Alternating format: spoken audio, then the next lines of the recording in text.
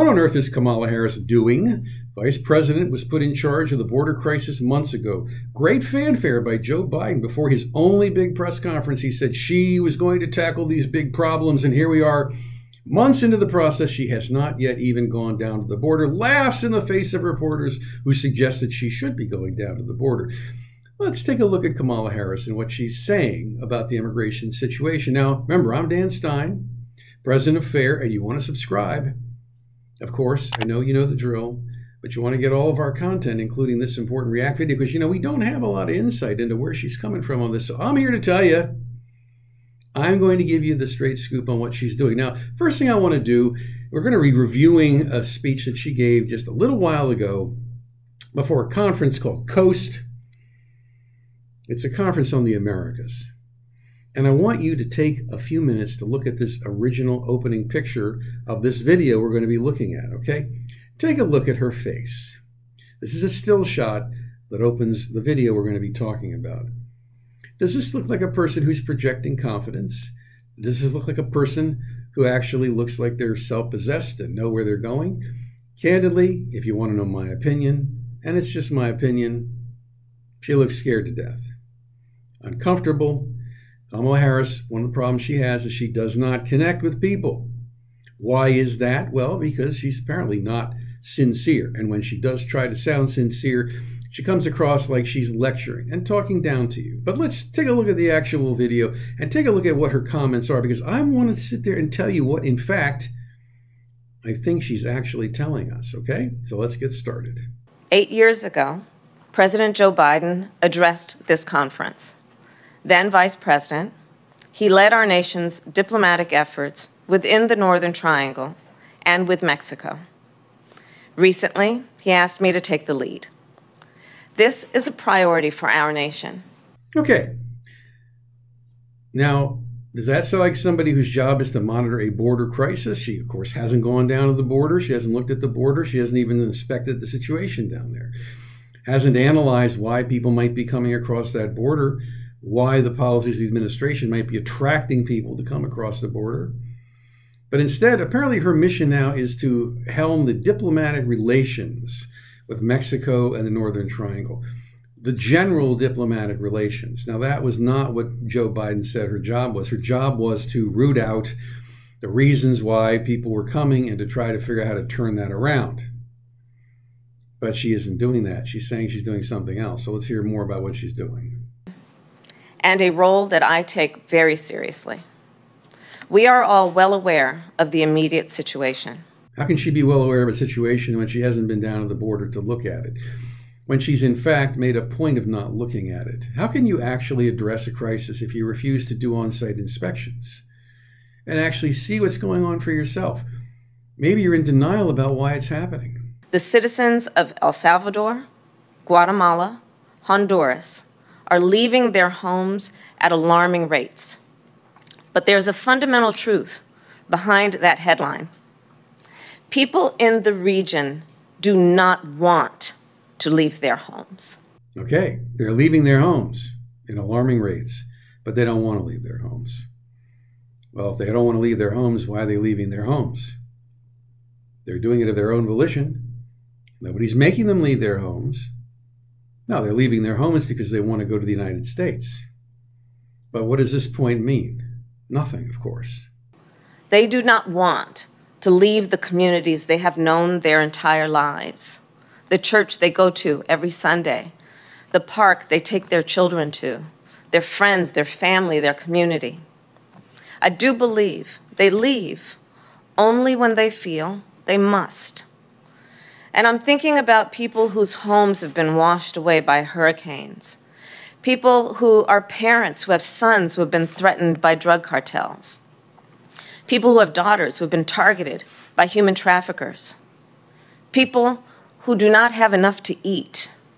Now, if people hear that their relatives are up here working, their parents are up here working, their friends are up here working, they're making money, making more money, they're sending money back home. Your relatives aren't staying back there, but everybody's going up there. And you think you have an opportunity to come to the United States where your average annual income is going to blow away the average annual income in most of these countries. where you think you might have a shot at the American dream, what are you going to do? Of course, people make the decision to move based on a rational assessment of what's in their interest. They make the decision to move because they've been able to collect enough money from relatives who are sending it back, called remittances, in order to pay the smugglers to get them up through Mexico to the border. They're also coming because they hear the United States is no longer enforcing departure, no longer removing people, no longer actually enforcing immigration law. They've heard that the Department of Homeland Security is releasing people on their own recognizance or even flying them into the country to join their relatives. Why on earth wouldn't they come here? If they thought they could materially advance their situation, this is what people do. Why does the United States have a border? Because we're a wealthy country and we're trying to keep ourselves wealthy enough to be able to deliver the American dream to the American people. Sovereignty entails responsibility. These countries have responsibility for their own affairs. They're not being driven out at the point of a gun. Yes, there's gang violence. Yes, there's high level of civil violence. Yes, there's political corruption. But that isn't the explanation for why they're all coming now. They're all coming now because the Biden administration told them to come. Now, if you're going to be in that level of denial, you can't fix the problem. All right, let's listen to more of what she has to say. People who are out of work. People who have lost hope. Many Americans are out of work. Many Americans don't want to go back to work, apparently, but that doesn't mean they're leaving the country, does it? And that's why they leave home and come to the United States. They are suffering, they are in pain. Many are experiencing unimaginable anguish. So we want to help. Our administration wants to help. We want to pick back up the kind of work President Joe Biden started when he was vice president. We want to help people find hope at home. And so we are focused on addressing both the acute factors and the root causes of migration. And I believe this is an important distinction. We must focus on both. First, the acute factors, the catastrophes that are causing people to leave right now, the hurricanes, the pandemic, the drought, and extreme food insecurity. And then there are the long-standing issues, the root causes. And I'm thinking of corruption, violence, and poverty, the lack of economic opportunity, the lack of climate adaptation and climate resilience. Nothing that she has mentioned is capable of being changed in the near term by this administration. The hurricanes were come quite some time ago.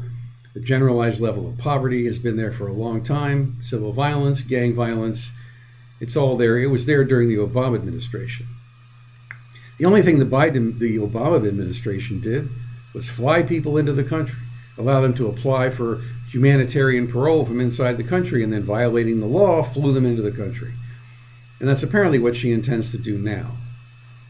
So the Biden administration, the Obama administration rather, did not fix these problems any more than this administration has the ability to fix these problems. So what are the chances in the 4 years of this administration they could possibly make a meaningful impact? Most of the money they would provide would be taken by corrupt officials, or it would be used by people who want to make the trek to the U.S. As long as you keep the borders open, as long as you are hospitable to massive illegal entry, as long as you convey that once you get in, you're never going to have to go home, they're going to keep coming, and they will keep coming. So this person is basically lying to us in a total state of denial about the reality. And then when she starts talking about climate change, this is a total excuse for inaction to protect the American people. It should be seen for what it is. The lack of good governance. All right, we're supposed to fix all the governments. First of all, there are people coming from other countries besides the Northern Triangle and Mexico. They're coming from Venezuela. Will be coming from Chile, apparently. Brazil. They're coming from Middle Eastern countries. They're coming from China. They're coming from all over the world. And those numbers are increasing. They call them other than Mexicans. They're not just coming from the Northern Triangle. This administration is creating a migration crisis from all over the world because of the policies they have adopted. In the last several months. Just this weekend, we learned that the Salvadoran parliament moved to undermine its nation's highest court. An independent judiciary is critical to a healthy democracy and a strong economy. So now, in order to get control of our borders, we have to rebuild the entire judicial system of El Salvador. We have to get into the process of nation building, apparently, recreating or reconstructing these nations. I mean, wouldn't it be easier just to make them a state of the United States at this point? Are we just going to micromanage these countries? And then I'm assuming somewhere along the way, she's going to be offering concessions in how many people we take in exchange for their cooperation, because there's no free lunch, right? We know that. On this front, on every front, we must respond. So there is much work that needs to be done to combat violence in the Northern Triangle, violence against Afro-descendants. Violence, generalized violence, does not make everybody a refugee. We have a refugee process for screening people through international agencies, Department of State, people all over the world who are bona fide political refugees. People fleeing generalized poverty, generalized violence, generalized corruption are not refugees. Our asylum system should not be a preferred way of getting into the country as opposed to refugee system. Asylum should be for people who are here legally and as a result of changed circumstances cannot go back home, who need temporary protection to work for positive political change at home. It should not be a system whereby people can show up at the border, make an asylum claim, come into the country, and then disappear. Obviously, this is a flawed concept. Anybody with the brains of a chicken can figure this thing out. Violence against indigenous people, violence against LGBTQ people, violence against young people, violence against women. What is this lapidary repetition about violence proving? There's violence in these countries. There's violence in Chicago. There's violence in American cities all over the place. There's violence in the United States. There's violence in all countries at some level. Does that mean everybody's a refugee from these countries? No. What is she saying? What is the point of this? And she's going to solve all these problems? And I've spent much of my career defending survivors of sexual assault and domestic violence. I have fought for the equality and the safety of every group I just named. And I believe, as I know all of you do, that we must stand up for the basic human rights of all people. Sure, nobody would disagree with that, but what's this got to do with managing a border crisis? What does this have to do with getting people to comply with our immigration laws or enforcing them the way they're written by Congress, or carrying out the interests of what the American people want to see on their own borders? And when those rights are violated, I will say it again, we must respond. In El Salvador, in the face of violence, we must focus on high crime areas and give young people alternatives to gang recruitment. In Honduras, in the wake of hurricanes, we must deliver food, shelter, water, and sanitation to the people. This is somebody who has never had executive authority at any level in her career. She came out of California and through various techniques rose to the top of the political food chain, then came into the Senate, where she didn't serve an entire term. Now she's vice president. Zero executive authority of any kind. Obviously, she's never run a private business. Now she's going to be running El Salvador, running Guatemala, like she's the mayor of these cities, giving a state of the city address. This cannot possibly be what Joe Biden talked about when he talked about tackling a border crisis. The border crisis happened after Biden took office because he changed all the policies the Trump administration had in place. To detach yourself from the reality of what you did, talking about trying to clean up generalized violence in a city thousands of miles away. This is quackery. This is political gibberish, nonsense. It's all high-minded sounding rhetoric. You can all agree with the general spirit of the tenor of the remarks, assuming it's our business. But this isn't related to the problem, not in any direct way, not in any meaningful or programmatic way. And in Guatemala, as farmers endure continuous droughts, we must work with them to plant drought-resistant crops.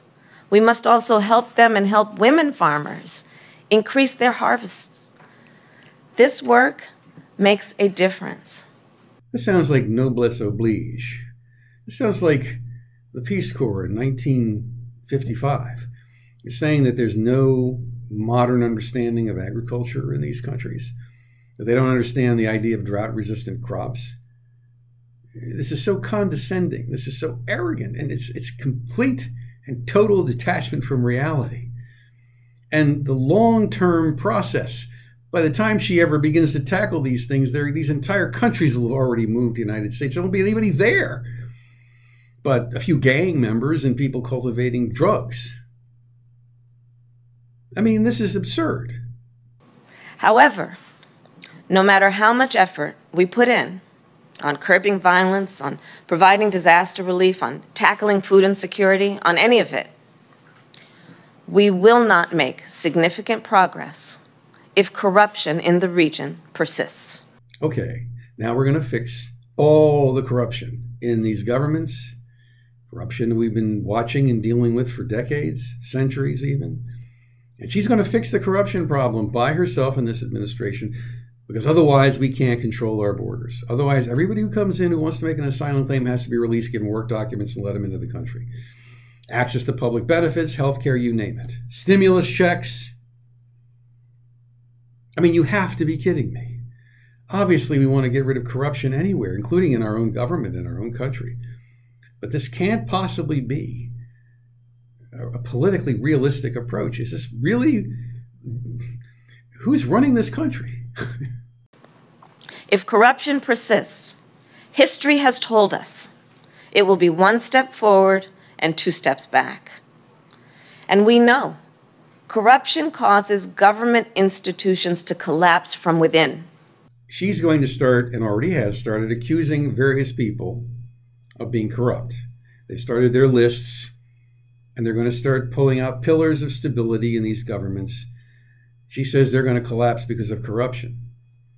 Maybe sometimes corruption actually helps them to be sustained. It depends on what they are. But this is typical. They're going to start going after and attacking officials, leading potentially to a breakdown in the government stability, potentially starting an alternative political movement of some kind that she can't control or we can't control.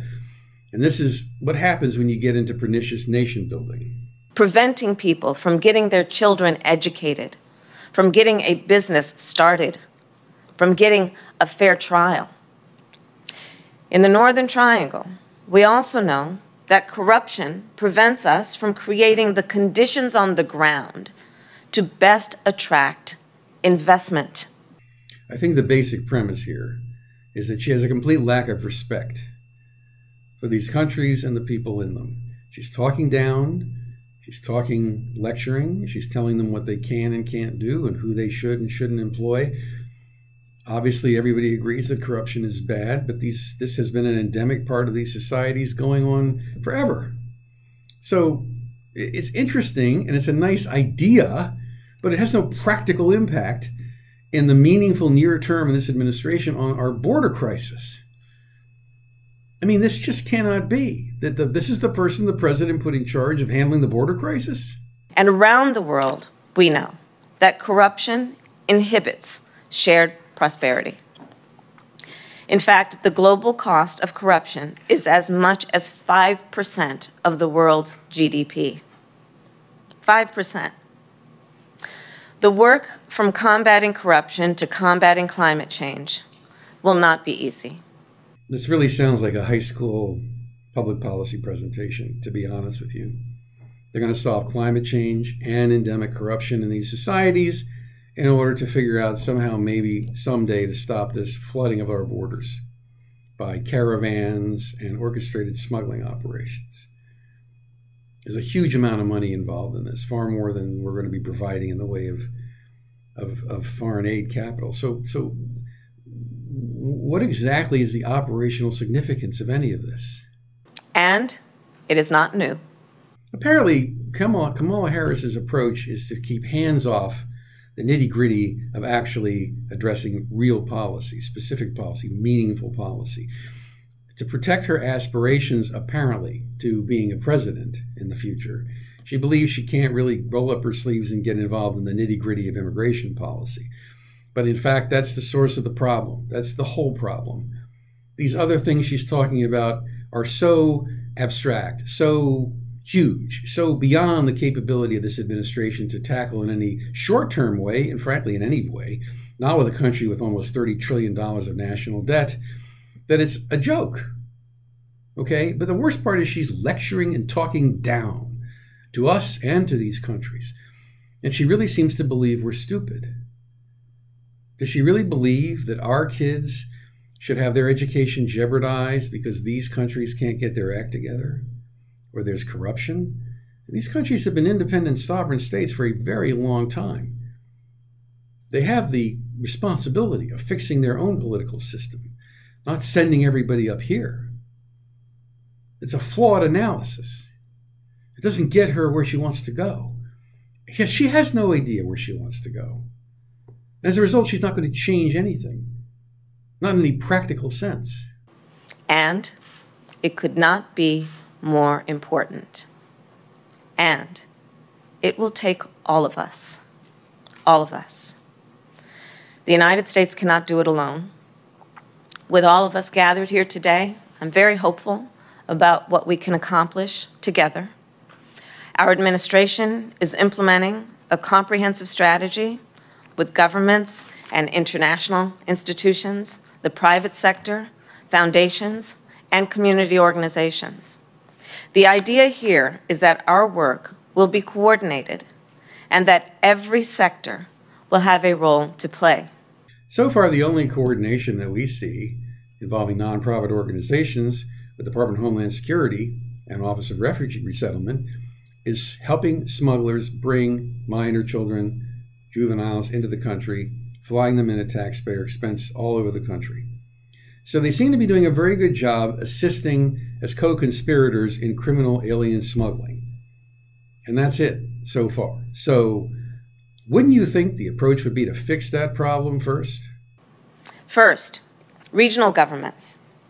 Governments in the region can take on corruption, lift up their communities, and provide safety and security for their citizens. If the governments are corrupt, they're not going to root out corruption. Isn't that kind of obvious? For instance, last week I had a bilateral meeting with the Guatemalan president, and we agreed to strengthen cooperation to shut down human traffickers and smugglers. In just a few days, I will meet virtually with the president of Mexico, and in a month from now, I will visit both countries. In every situation, what she is going to be doing is making concessions to ease and facilitate the movement of people from these countries into the United States. That is what she's going to be offering in exchange for some nominal, phony cooperation. Trust me on this. This is what she's going to be doing.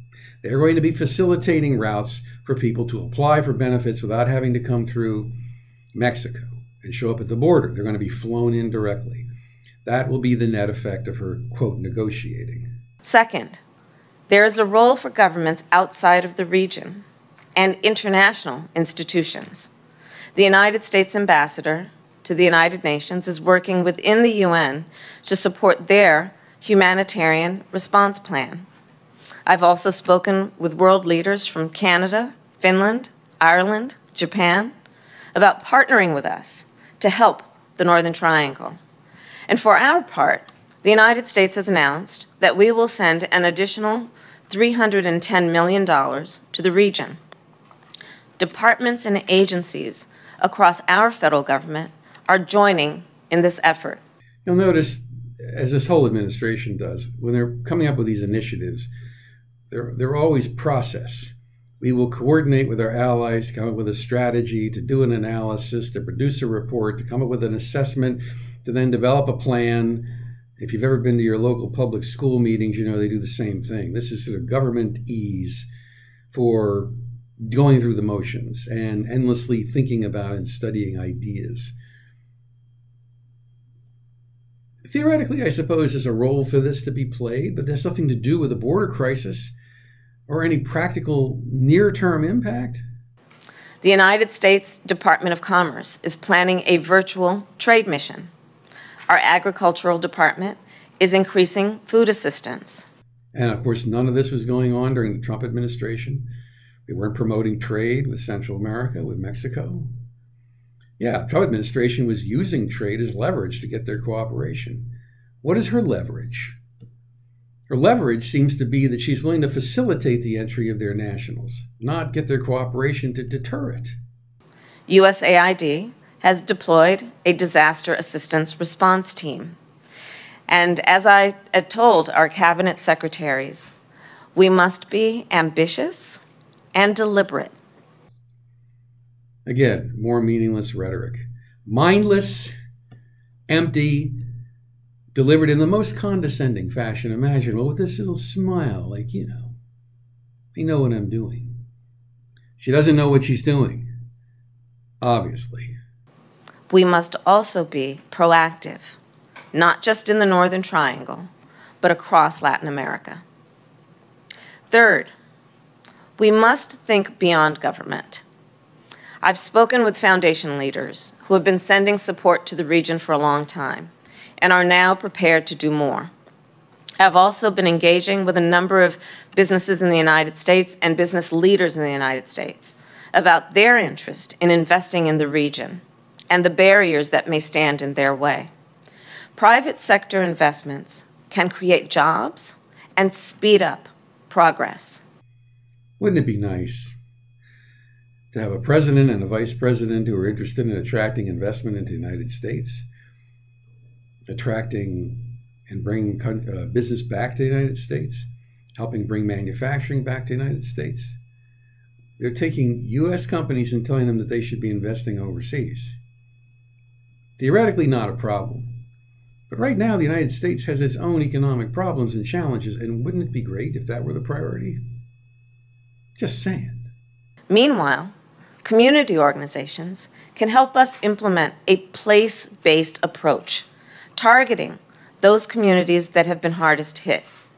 Community organizations will also help us to restore hope. Last Tuesday, I had a virtual meeting with a group of long-standing community leaders in Guatemala. They talked about the work they have been doing to feed people, to house people, to find people jobs, all while taking on relentless corruption. It is hard and difficult work that they do, and they are 100% committed to it, and they've committed their lives to it. They are committed to building a better life for all of those people they serve.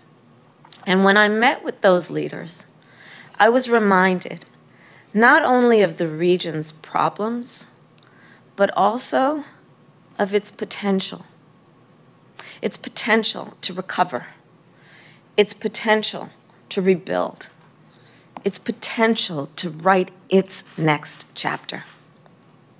It is in that spirit that the United States will continue this work, knowing that we are neighbors, knowing that our strength depends on one another, and that our hope grows together. Thank you, and may God bless you. Thank you. So this represents the most important statement the administration, Vice President, the President of the United States, has made about the border crisis since she was appointed in March by the President to tackle the situation. To put it mildly, this is discouraging. This is depressing. It sounds more like something the Secretary of State might make to a conference about regional cooperation, but it has nothing whatsoever to do with the fact that if you study the history of countries that systematically discourage their own populations from staying, that encourage their people to leave, what do you find? You find that there's an overarching pessimism. You find that there's political stagnation, that there's fatalism that takes hold, as many of the most ambitious and capable people leave the country, sending money back home. It's the dependent who remain behind. Those are the people now the administration is bringing into the country, illegally, by the way, and working with smugglers. This organization this administration is an witting and intentional co-conspirator with the process of alien smuggling, bringing in alien minors to join people here illegally, already here, with the promise that there will be no enforcement, no removals at any point in the future while they simultaneously push Congress for mass amnesty. How will these countries ever recover? How will they ever rebuild? How will they ever attract capital? If the people who've been working here illegally or under TPS, temporary protected status, for a number of years are never at any point encouraged to go back home and apply those skills and talents in their home countries. FAIR is not intentionally trying to be mean and nasty in these cases, obviously. Bold leadership, though, requires grown-up decision-making and intelligent operations.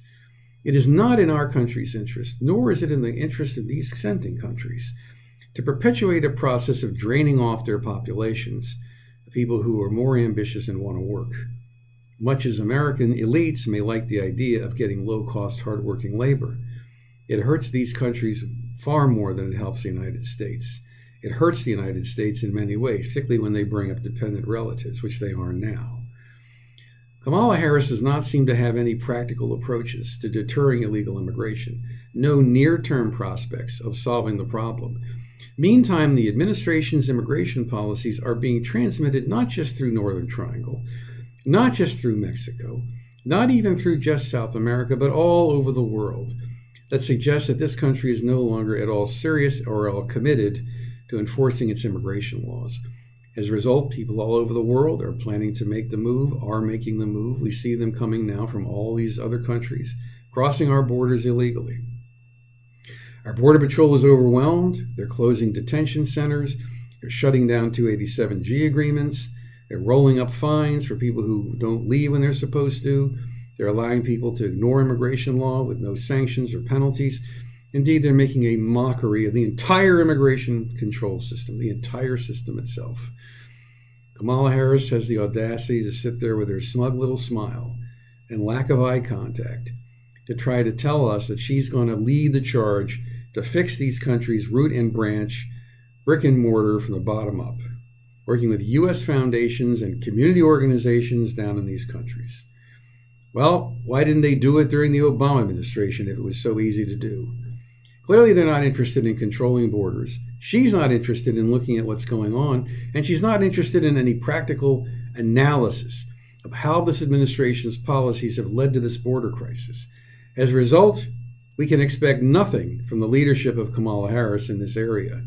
Nothing but empty rhetoric, empty promises, a lot of meaningless action that represents arranging deck chairs or running around in circles, a lot of consultation, a lot of conferences, but no real progress. Who's going to fix the border crisis? Apparently it's going to be up to the American people and the American electorate. I'm Dan Stein. Thanks for listening.